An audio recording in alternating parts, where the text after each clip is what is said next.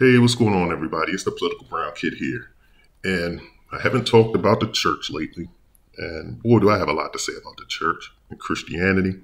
Just haven't really delved into that topic that much. But I'm going to kind of dip my toe into it right now. Lately, I don't know why. This is probably old news to a lot of people, but it's new news to me because it's just started popping up in my YouTube, feeds.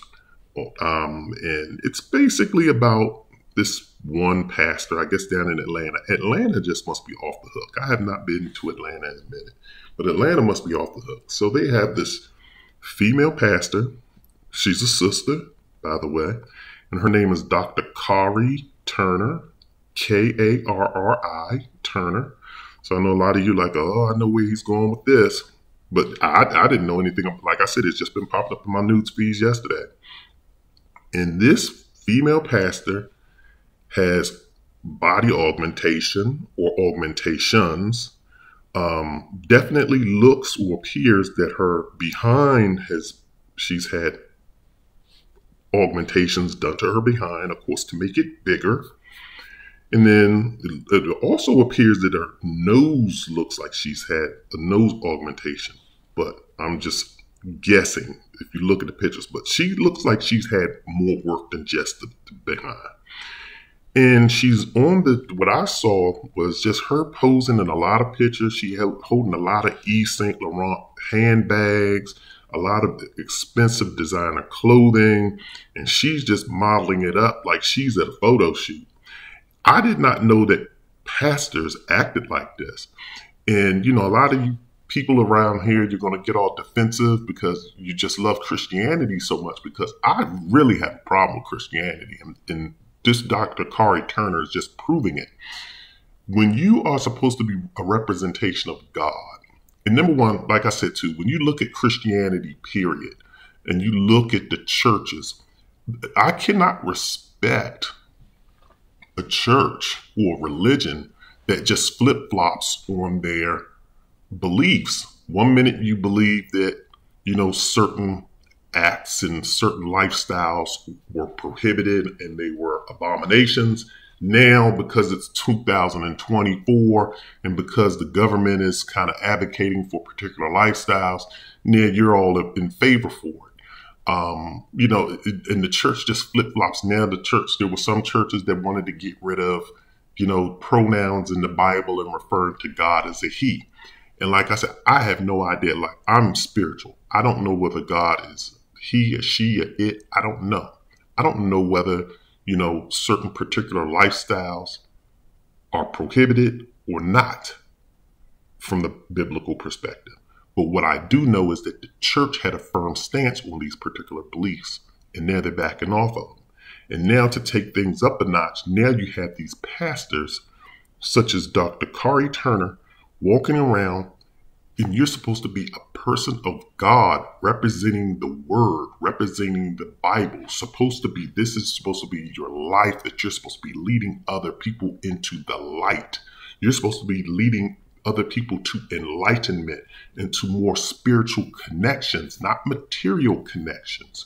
And here it is, you are wearing Yves Saint Laurent clothing, and I don't care that you can afford it. I don't care if you're worth $100 million and you buy Yves Saint Laurent. It's probably like me shopping in Target for clothes. I don't care if the cost, if you can very much afford it.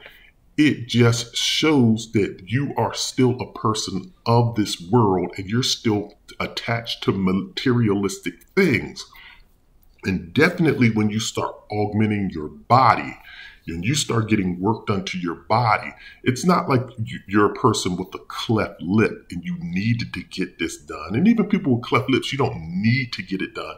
But, to be aesthetically, just to put yourself back to a quote unquote normal state, that's why they get those things done. And plus also having a cleft lip, it can be, you can have bacteria build up. It's not, there can cause health issues due to, the exposure of, your gums and stuff. That's why your lips are there to protect you.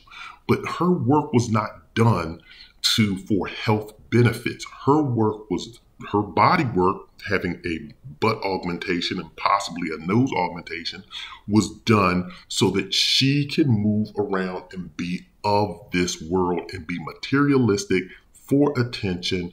And she's just doing it just to, once again, like I say, promote herself. That to me is not godlike. To me, there's nothing that screams God, Jesus, as Europeans want to call him. There's nothing that screams that.